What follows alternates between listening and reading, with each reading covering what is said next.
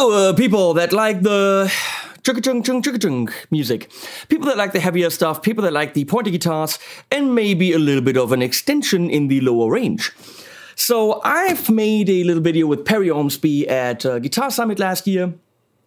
After that, I hung out with Dave Friedman at Musikproduktiv, and across from us was Music Facts, and they had Ormsby and Mayonnaise and Sue and other things, and we just ran over because we were kind of bored, and we played all the amazing Friedman guitars already.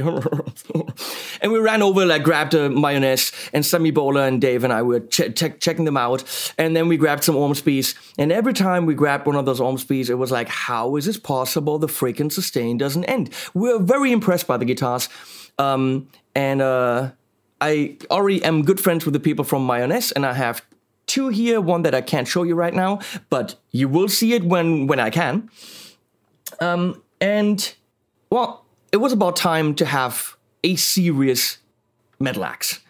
And this should be, well, I haven't played it, but this should be it. So, nice people from Music Facts organized that for me, and that means I get the guitar in trade for advertising it, which means whenever I have something like a pedal that needs a heavier guitar, or an amp that needs a heavier guitar, or a track that needs a rhythm thing with 7 or whatever, I'll grab that off the wall, and in trade, I get to keep the guitar. This is how it sometimes works. No, people, I don't buy the things that are on the walls here. Some of you think that's how it is, but no, I don't pay for the gear. And if I don't get paid to show the gear, then it is a trade like this, which benefits me to have something high-end to show you and to use in videos. And for them, it works out because you get to see a cool piece of gear and maybe say, hey, I want that. But obviously, it needs to be something that I can support. It needs to be something where I say, hey, this is really good shit. How do you get to it? I don't think this is how you get to it. Did I open the wrong side? I think I opened the wrong side. This guitar is about 1690, something like this, and it comes apparently in a hard shell case. Now that's nice, and with a purple sticker. That must be coincidence, or it might not be because the people at Music Facts are cool. It says Henning Pauli. So Ormsby guitars from Australia, but these are made in not Australia. These are not the custom shops. These are the more affordable ones. I think the custom shops are way past $3,000. I'm noticing the case is not very deep. That's kind of cool.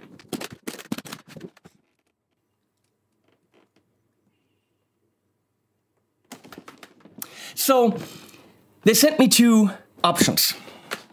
I was very torn. Opaque blue with a maple fretboard. I loved the idea of an Ormsby multi-scale 6-string, because I can use 6 strings in more videos and show you the guitar more often than 7 strings. Okay, 7 strings is once in a while, 6 strings is whenever, well, still, it makes sense when the guitar fits the video. So, but that opaque blue was just a opaque blue, and it seemed a little bit, it was cool, but not like, oh my god.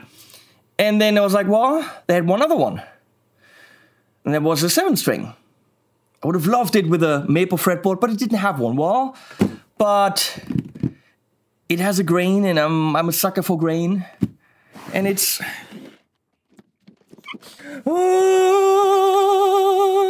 You can't... Oh, there's another camera. There you go. So before we...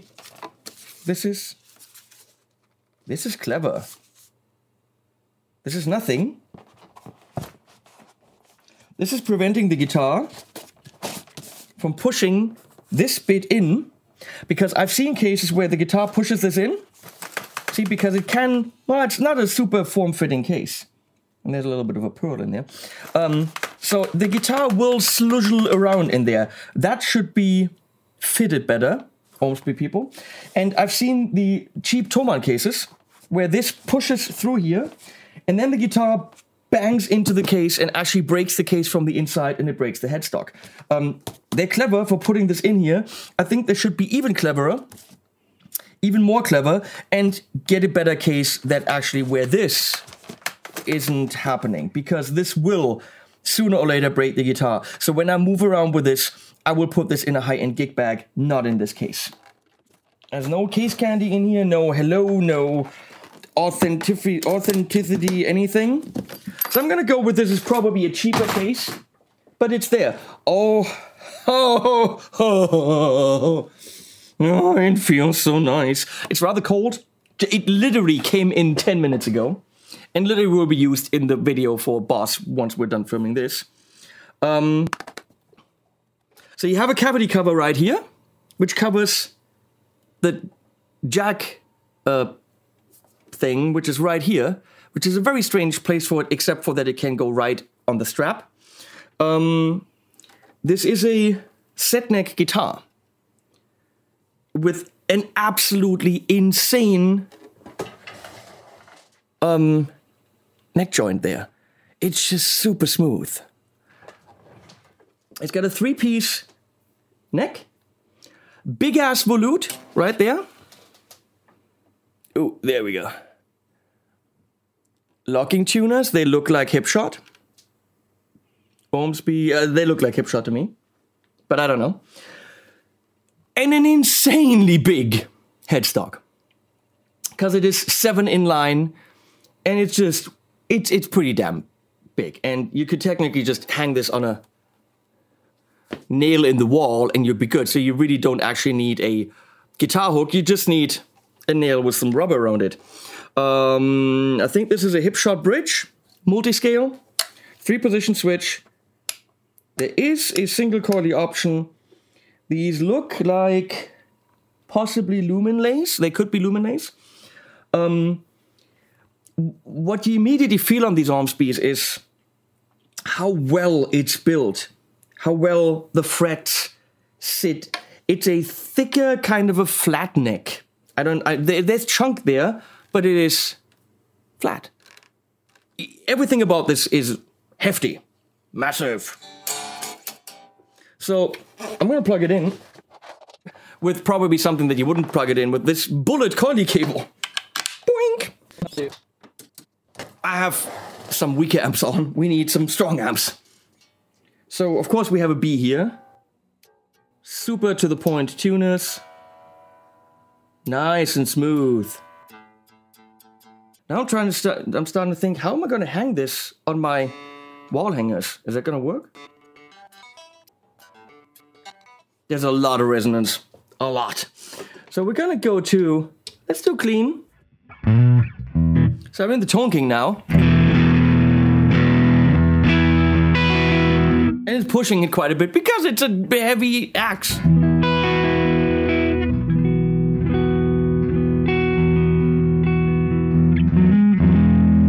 Massive tone there.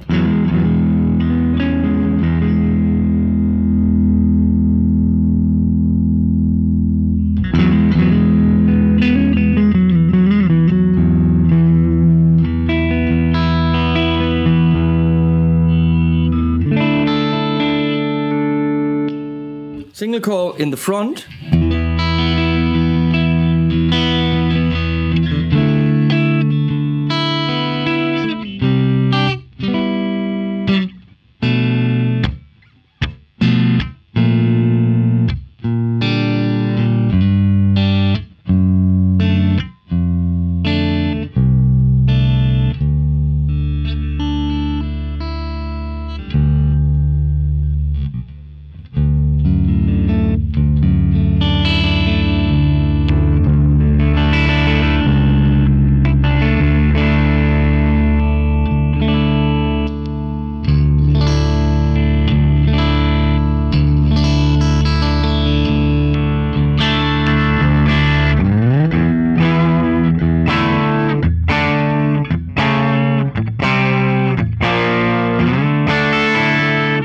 So there's already a lot of tonal options right there.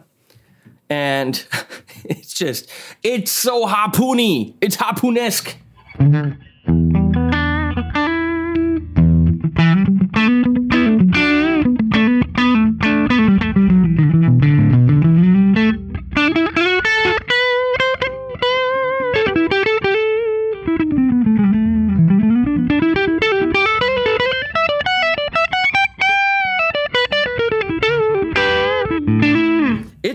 tone monster. It's got this super thick tone. We're gonna go to a JCM 800, which again is probably not metally enough for this, but we'll see.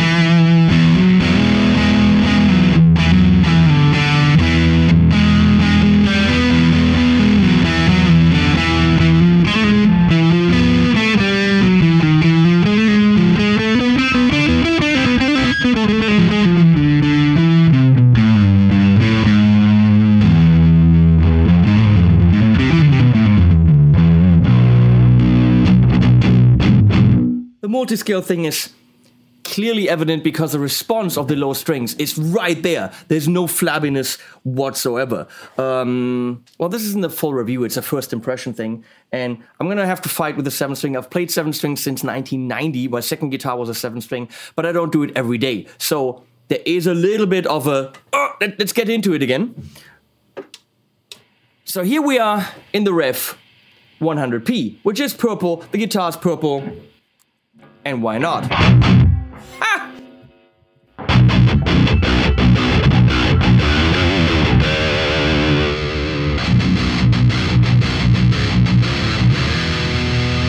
Let me go to the software on the TAE and pick one of Glenn's, where is it? Rev B30. Go to you and get the low end down.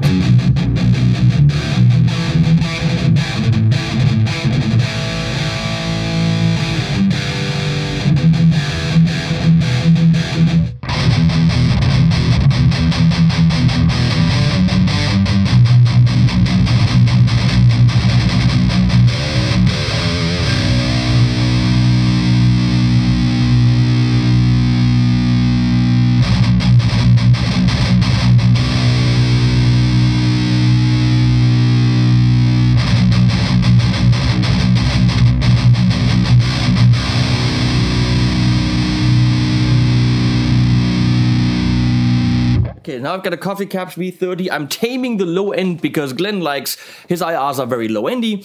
And the guitar is obviously super hefty. So, okay, and okay, it's matching, well, this Elvis dude. Mixing it in with the Dixon aluminum cab that's behind me. Let's get some sounds right there.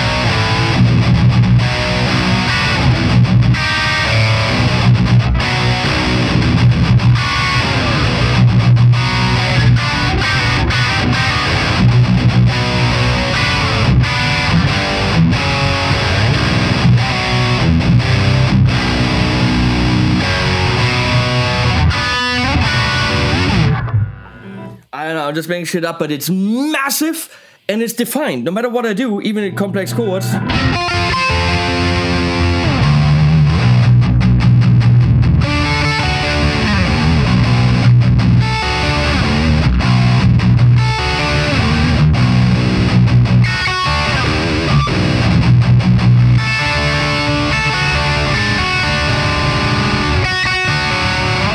It's all there. Yeah, and the whole fanny necky thing is literally, I don't even notice it. I literally don't even know it's there. Let me get some more leadsy sounds here. Switching to different cab again.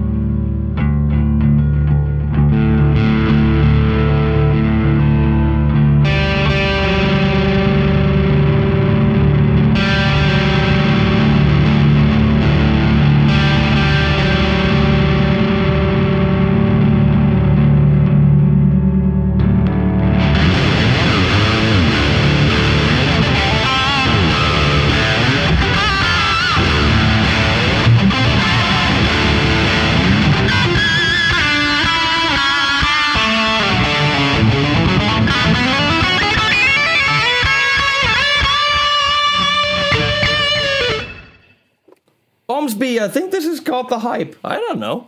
Wow, leads are just ridiculous. The clarity, the longevity, which is called sustain. No, this is a great instrument. It's got a bevel here. It's got a bevel all around. This looks like, I know you want stats, but what do I know? It's a guitar made out of wood. This looks swamp ashy, 2-piece body, swamp ash, ferrules, maple thing, pickups by, don't ask me, I just play these damn things, look it up. It has frets. Are they stainless steel? I'm gonna say sure. I have no idea. I just took it out of the thing. I'll tell you more about it as I play it. Point is, it's fun, and it's definitely one of the prime modern metal guitars out there. These don't have to hide in any way behind Mayonnaise, Schecter, Ibanez. All of these modern, you know, metal guitar things. I kind of even think that in this price range, maybe the others have to hide behind them. Or at least we should shoot them out, but we probably shouldn't. Let's not piss anyone off. This is a good instrument. Watch out, competition.